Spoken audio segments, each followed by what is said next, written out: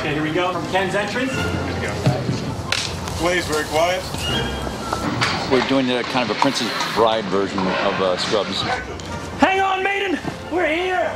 It's like our big, expensive episode. It's by far the most ambitious thing we've ever done. There's horses and giants and special effects and villagers and whatnot. I haven't really paid attention to what they're doing in there from when I understand they're spending a lot of money. So it's very exciting. But every year we do one episode that we try to blow our entire budget on for the year, and this is it.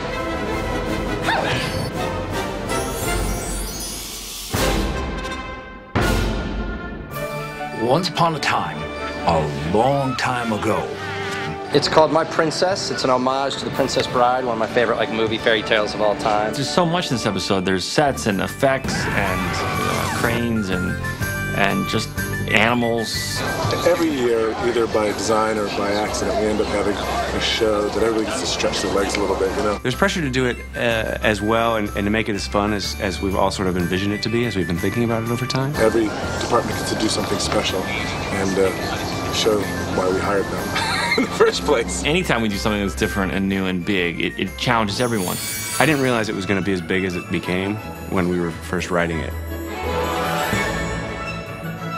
This is one of those times that it was really important to us to see essentially what we consider the whole cast together, you know, and so it's great to see all you guys working in the same one, including my wife. I thought it was going to have a couple of little fantasy sequences here and there of fairy tale stuff, and it was going to be like 3/4 reality, and now it's switched entirely. Before them appeared the bravest, most handsome knight than any of them had ever seen. The knight removes his helmet, revealing it's Dr. Cox. It's the first time anybody other than me and the writers have seen the script. It's horrible grammar for a writer, me and the writers. But yes, we read it cold, and we were kind of excited about it. We don't usually do table reads on the show. I am a horrible cold reader. I don't know what's scarier, the monster or that scary old woman. You guys saw that. I was still funny, though. Turk's arm reaches out, he gropes Carla's boob. That's What? talking. Oh, that! Table read, we just, there were a few things that we thought were lacking. We thought that Donald and Judy probably needed a couple of more jokes. We wanted to see that character a little more. We sort of enjoyed it, what we had, and we wanted more of that. That's it. Are you out your mind, woman? We only got one ball! The sitcoms usually do a table read because you do dress rehearsals and the script evolves as it goes. And on this show, we don't generally. It's like a movie. We shoot 6 pages a day, and then we try to change the jokes on set. Hey, I'm brave. He holds up a big dead fish. I just saved this from drowning. He sets it down. Off you go, big fella.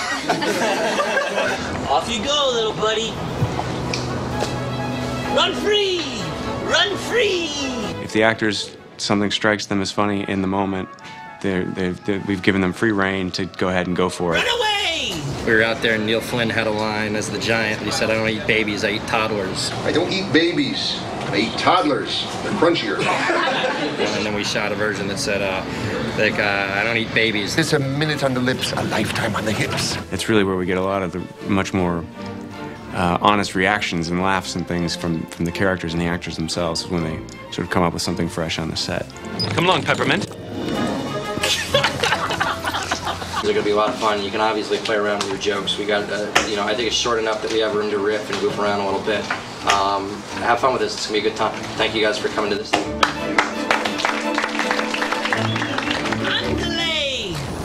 I mean, obviously on this show, wardrobe has done an amazing job of building these medieval costumes.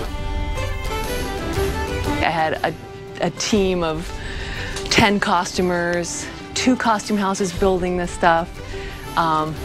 It's a little bit more than just Scrubs. Well, we're dressing 50 background and pretty much our entire cast. And most of the cast, we're building costumes from scratch because they have to be doubled and thrown in the dirt and riding on horses, and it's the hugest episode we've ever done of Scrubs. This is the tightest deadline we've ever had. When Bill first told me about what he expected, I had a little bit of a heart attack because usually we only have a week to prep things. We got 2 weeks on this, and it still isn't quite enough. I hope we make it. I hope we get it all together by the time we shoot this. I get to be a princess, and I could not be more excited. Elliot's character is the princess, of course, our little princess. So she is volumes and volumes of fabric, a corset that on the first time wearing it was so hot, the stays melted. He had to pull them all out and put steel ones in. I honestly don't know how people used to dress like this. Like the corsets are, you know, a little hard to breathe. So this is one of my favorites. This is the Turla, which is going to be Donald and then Judy, and then their heads will be these two dots on because they're two-headed monster. Kind of like Brangelina, but it's Turk and Carla. This is the Todd's costume. It's a cod piece, but maybe it's called the Todd piece. Discussions about this go way back to season 1. What size should the Todd's stuff be? You know, I have a big wand if you want to hold it. Humongous. The janitor is a giant. He's actually going to be about 8 feet tall when he has the whole costume on. Neil Flynn, giant, that was pretty easy, right? The guy's like 6'5". All we did was give him bigger shoes. He has special shoes that Bill was dead set on, these special shoes that he wanted. I'm 6'5", but the shoes that I'm wearing add another foot. And you wouldn't think adding a foot would be all that big a thing, but it really makes it enormous. I'm in a 16th century knight's armor, chain, you know, interwoven chain link around me. And It's supposed to look like a mesh armor, but it's made of like a knit sweater. Also nice and breathable on a 95-degree day. My costume weighs 426 pounds. Oh my gosh, it weighs a ton. It had to be big enough for him to cover over the people that he ran into. We used a little Christian Lacroix trim on there. Nothing but the best for our Dark Lord. I have horns, beautiful horns. The actors, I think, love wearing this stuff. They get kind of loopy. Travis gets the good sport of the day award. They're making him wear tights. These boots are making gold disco boots. These are from Studio 54. Yeah, sort of 70s medieval. They're kind of similar. Yeah. My inspiration for this, a little Holy Grail meets the Carol Burnett show. So a little Terry Gilliam meets Bob Mackie. He's sort of dark medieval with bling. This is a hair and makeup extravaganza. We've all been here since yesterday. Fantasy and character makeups for this episode, which is what was so much fun and what the challenge and the most interesting and exciting part for makeup here in wardrobe. Zach wanted all the villagers to look realistic. They needed to be dirty and dark teeth. You know, we rotted their teeth, we made their hands dirty. The Ted character is called the Toady Hunchback. And what I did with for his makeup application, I wanted him to be covered in warts. I thought someone toady, you know, would be kind of wartish. Beautiful.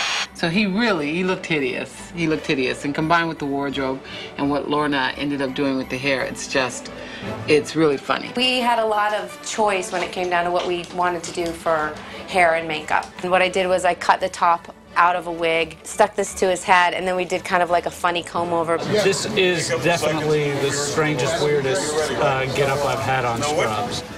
The other makeup is the Giant. His costume was amazing. He was in lifts.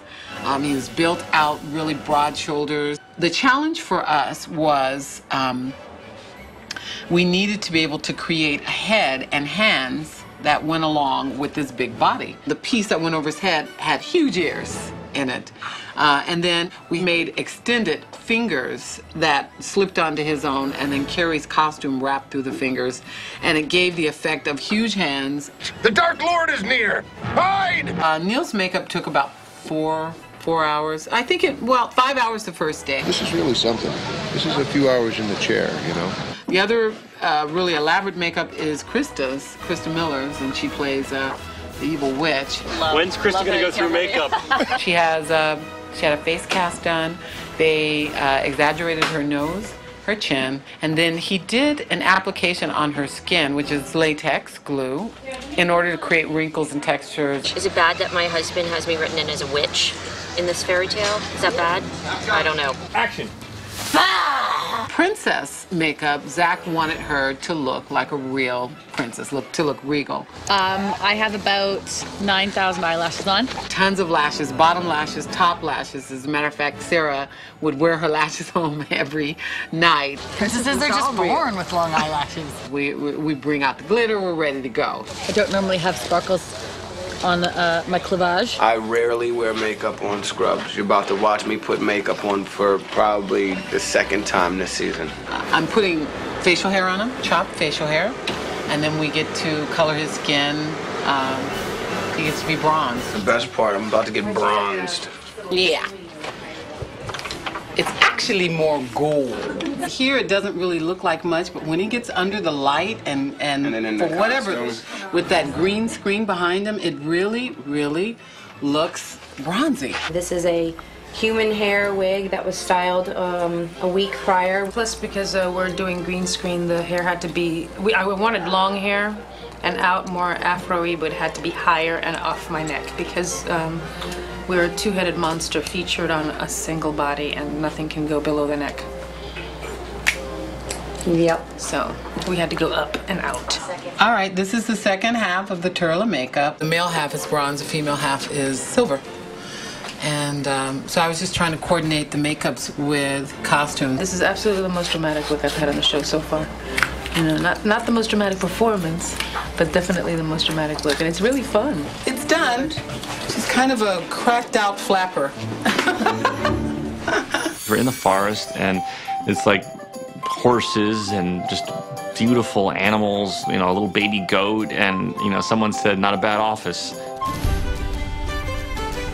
It's very Scrubs on location. It's very big, themed, you know, epic movie. You got everything in your toolbox right here to come out, you know, and shoot in the park or just be on a medieval village. And I actually thought the village was a lot of fun. So this is our version of a medieval village. Now we brought in a lot of burlap sacks to hide all the tiles and make it all a little bit older. Nothing so medieval like headless chickens, deer, something to eat here, squirrel. Ye old coffee bucks, that's very traditional. So basically an homage to the Monty Python movie, you know, The Holy Grail. We had 2 weeks to prepare to get all of this stuff together. It's about 5 trucks worth of stuff to bring in here. And there's a definite style that has to, you know, be sold here. It just takes a lot of time, it's consuming. You've got to, you know, bring in lots of dead possums and stuff to make sure it really works. I'm actually kind of excited. I've never done an episode in front of a green screen before. It's kind of cool.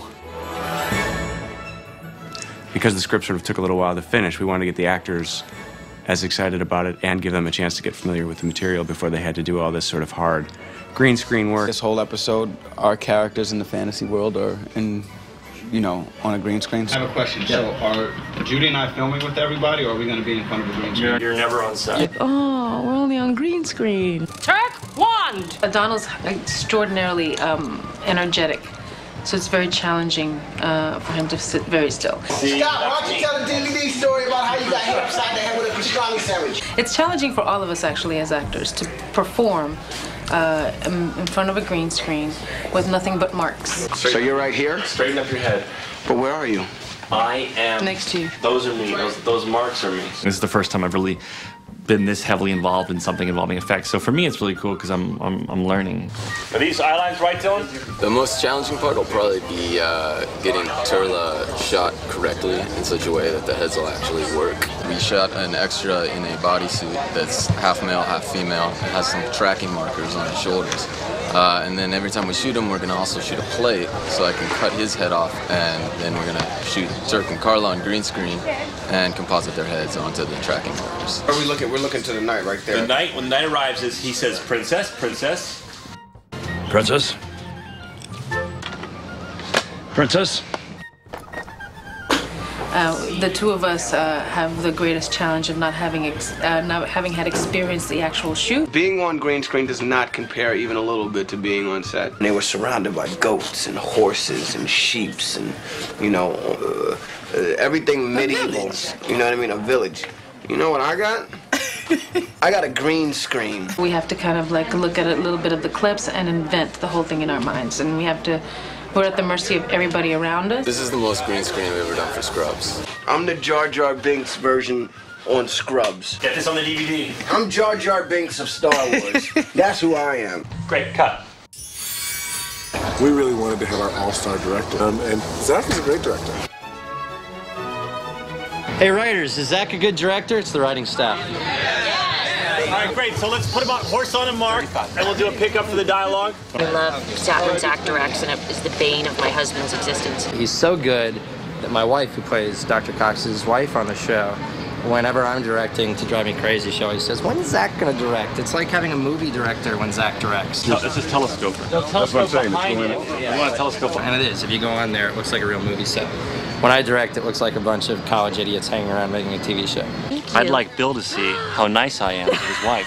Bill and I have a joking rivalry about directing. I'm not nearly as talented. He's been great to me. He all joking aside, he really gives me a lot of leeway with directing the episodes that he doesn't give to all the other directors. Zach's doing such an amazing job. I mean, this is one of the hardest episodes we did. It doesn't really seem to faze him that he has to act under it. Run away! Run away! Take that.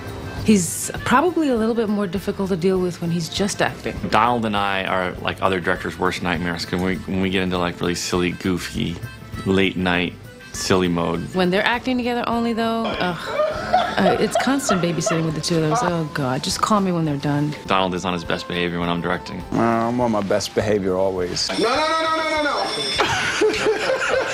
I did it so I had to kick you. As a director, I totally enjoy him. I think he's pretty brilliant at it. I hope that when he watches this, he doesn't double his rate. It is being directed by young Zach Braff.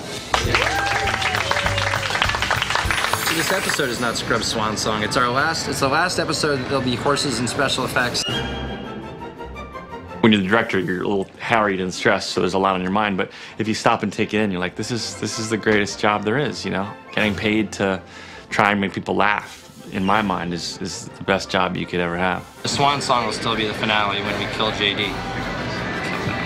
Why would I kill him? It's a comedy. I'm glad you guys got to come and check it out, and I hope you enjoyed yourselves. If you didn't enjoy yourselves, you know, you paid the money for the DVD. So thank you.